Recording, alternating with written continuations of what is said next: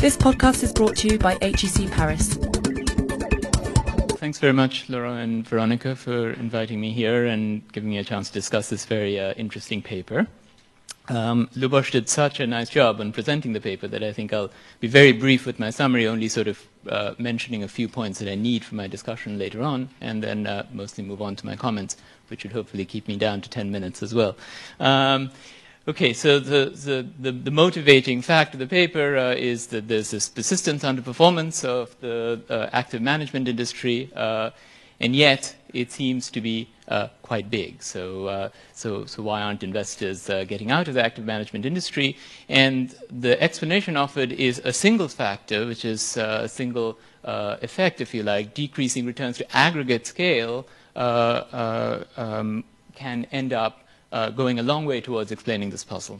Okay, and the nice thing about this paper is that there is really just this one element in it. It's very minimalist, and in addition to explaining a great deal of the puzzle using this a single factor, if you like, Pastor and Strambo also have a prediction for the size of the industry, which is that size of the active management industry should decline over time, but only slowly and only by a small amount. Okay, so the underlying economics is a very, very simple reduced form model. The parameters driving the total payoffs to each fund is unknown. And investors are going to observe aggregate returns from fund management and choose how much to invest in active fund management versus passive benchmarks. And the crucial bit is that future returns depend not just on industry skill, but also on future aggregate investments. So, therefore, a drop in aggregate investment, ceteris paribus, makes it actually more attractive to invest in active management, and this mutes the negative response of investors to poor performance, okay, and keeps the industry from shrinking. Okay, very few elements from the model which I'll refer to in my discussion. So there are these essentially these two relationships: a net of fees excess return relationship, where alpha I is the net of fees expected excess return, and a gross of fees profit function for the fund level, which includes the proportionate fee, which is FI, SI, where SI is the fund size, right, which has this diminishing returns to scale built in. Okay?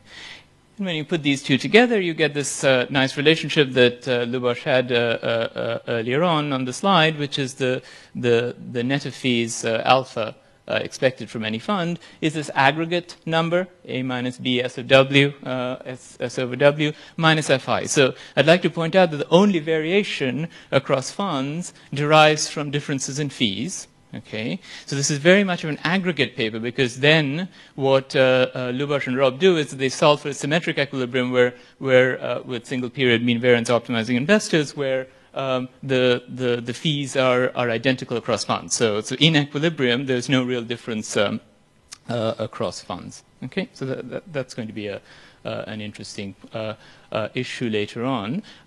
So A and B are the only unknowns. They've, a nice. There's a lovely statistical structure to this paper. I learned a lot from reading it. There's this bivariate normal truncated priors, truncated for B being non-negative. And the case that's studied in much of the paper is that when there's a risk aversion and the limit of an infinite number of funds and an infinite number of investors, in the symmetric equilibrium, this size of the industry obeys a cubic relationship. Okay? And so what investors do is they observe past returns and past industry sizes, which informs them about the parameters of the model, which then determines an S over W, which then determines future returns, and so on and so forth. Okay? I'm going to just skip the numerical exercise because Lubos has done that in detail. But the headline results are essentially that you can reconcile with a T-stat of -2 after 40 years, a very large fund management industry, potentially 71% of assets. That's a static approach. And the other is if you actually dynamically compute the size of the industry, this is where you get sort of this dynamic implication that the industry will shrink, but only slowly, and remains at about 70% after 40 years of data. Okay. So I think this is a very nice topical paper. It's thorough and thought-provoking. It's sort of, it's a lesson to everyone. I made a couple of my PhD students read it straight away because it's a very nice example of how you can take, one feature, very minimalist, and sort of carefully drive all the implications. I have very little by way of quibbles with what Lubboch and Rob actually do. So think of the remaining 5 minutes, so to speak, as me thinking aloud on how to interpret these results. Okay. And there's going to be two. I predicted my 5 minutes just right. So there's going to be two ways in which I'm going to do this thinking aloud. So I find the results on sort of the level of S over W as being very, very persuasive.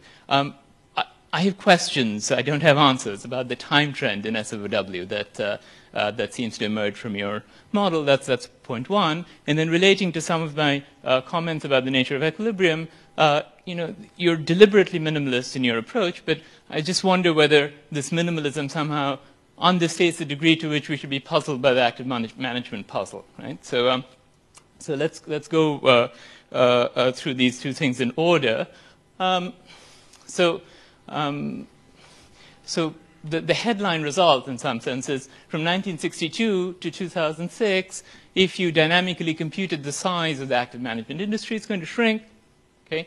Not by much. So there's a negative first-time derivative of S over W. Now, Lubboch and Rob are very, very careful about relating this to empirics. They're cautious and circumspect, as they should be. S is hard to measure, and W is very, very hard to measure, right? Okay? And I'm a theorist, so I'm definitely not going to provide very precise answers on this, but I started to think about whether sort of what I made of this. So as I did something that I presumably could do in grade school, right? So I took S over W and split it up into S over X and X over W. So X is the total wealth invested in stocks, so equity market capitalization, if you like. So one crude approximation of S, so we'll just look at these two components together. So one crude approximation of S over X is the ratio of mutual funds' share of equity market. So it's not the ratio of mutual funds' share, it's the mutual funds' share of equity market capitalization. Okay, so the question is, how has this behaved? Okay, this is a theorist doing a graph. Okay, so there's 5 data points. So this is just from the New York Stock Exchange's fact book from some years ago. And you could do better by looking at flow of funds data from the Fed, and I assure you that the trend will be just the same. Okay, so we're looking at 1950 up to 2000 here, and part of this increase is definitely indexing, no doubt about that. But note that indexing didn't really get started until the mid-1970s when Bogle started his index funds, and I suspect, I don't know, have hard numbers on this, but it didn't really take off until the early to mid-1980s. Okay, so it does seem that S over X is increasing for quite a bit of this time. How about X over W? This is even harder. So one obvious way to think about it, if we just push my interpretation further, is X is the size of the equity market as a fraction of, if you like, the market portfolio of total wealth. I don't absolutely know how. I don't have a very good sense of how it's behaved. But if S over W is going to be decreasing and S over X is increasing, then X over W has to be pretty uniformly and strongly decreasing over time. So this is just a question that I think we should keep in mind. A very, very crude approximation, if you think that all wealth is eventually held by households, so then one very, very crude interpretation of this would be the equity market participation rates by U.S. households, for example. Not very good with numbers, but I know it's been historically low, and I know, however, that it's been rising. Okay, so I mean, this is very, very casual empiricism, and you'll notice that I only put empiricism in quotes because the casual is not in doubt. But it just makes one wonder. I mean, if Lubboch and Rob were to do a sort of careful empirical study of S over W, would they necessarily find that it's been falling over time? I think that sort of goes to the heart of the remaining bits of the active management puzzle. Okay, so I'm going to provide some shamelessly self-advertising alternative indirect evidence about the size of S over W. So one indirect measure of whether S over W has gone down or gone up over time is whether the trades by active managers have larger or smaller price impact over time. So, in one of my recent papers, we looked at persistent trade by delegated portfolio managers using SEC 13F reports, and we found that it negatively predicts long-term returns. Okay.